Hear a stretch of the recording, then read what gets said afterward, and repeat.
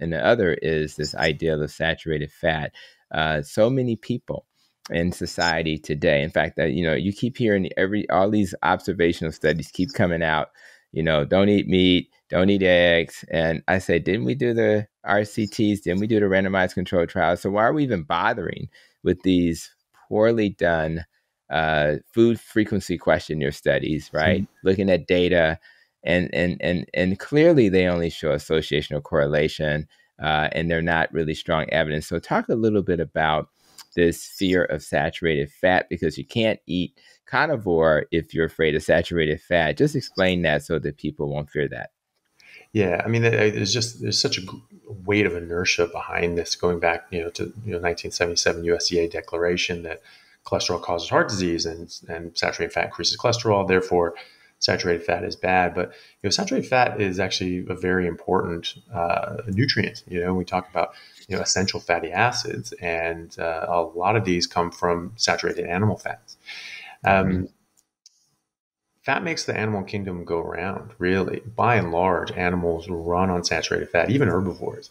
We think that they eat this fibrous plants and they get the constituent molecules in that fibrous plant, but they actually don't. They sort of more like cultivate bacteria in their intestines, like ruminants will cultivate these bacteria that will eat the fiber for their own use, and then their waste is actually short-chain fatty acids, which are 100% saturated. And that's what the ruminant or the cow or the animal actually absorbs. So there's a difference between what they eat and what they absorb. So they're eating fibrous plants, but they're absorbing saturated fat.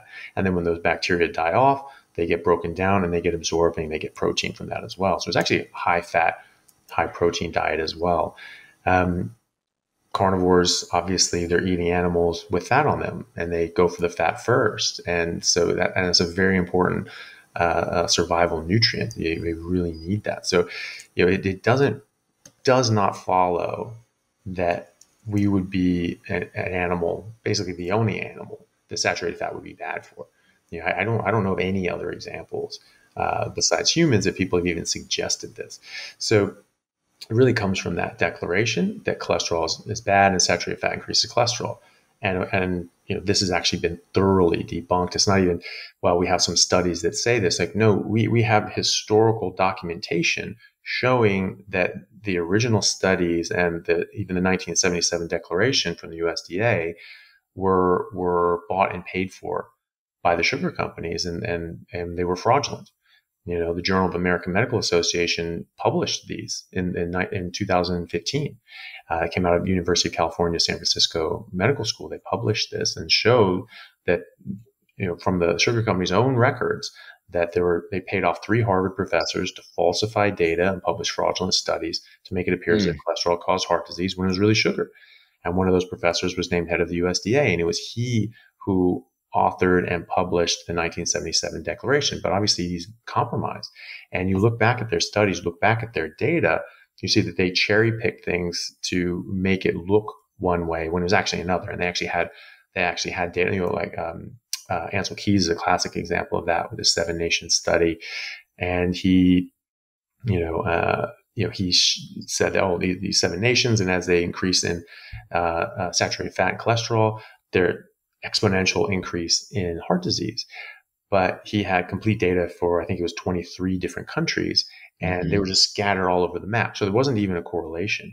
And as you say, all of these, there wasn't a single study that ever showed causation between saturated fat or LDL cholesterol and heart disease, and only correlative studies. But obviously you cannot prove causation through correlation, right?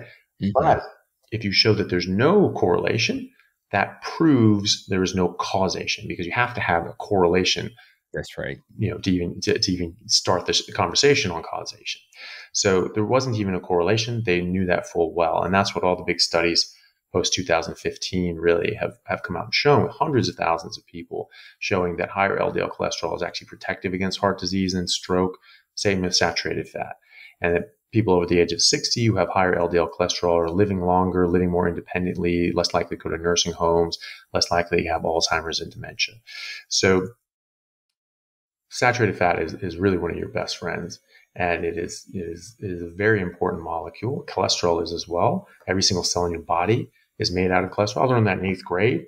So, in life sciences, I remember looking at that in the textbook that our cell membranes were made out of cholesterol. I remember thinking, I was like, how can cholesterol be bad for us? We're made out of Right. cholesterol. It's And, and most of our hormones as well, our steroid hormones like, testosterone, estrogen, progestogens, mineralocorticoids, glucocorticoids, these are all made from, cholesterol.